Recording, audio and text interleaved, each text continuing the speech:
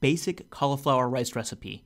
It's super simple and easy, and it has amazing flavor. And it goes great with some of those richer roasted dishes. For example, I love this rice with my slow-cooked short rib recipe. So let's go ahead and see how you make it. Heat up a wok over medium-high heat, add in some olive oil.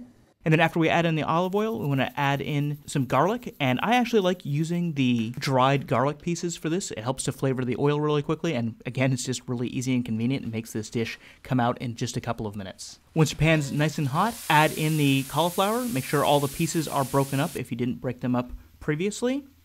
And then just start stir-frying it. If you see any water developing on the bottom of the pan, move the cauliflower rice to the outside of the pan, and then just scoop out that water and keep going. Stir fry it up, cook it for a few minutes until it's nice and hot, season it with salt, and there we go, a beautiful cauliflower rice ready to go. Hey, not bad.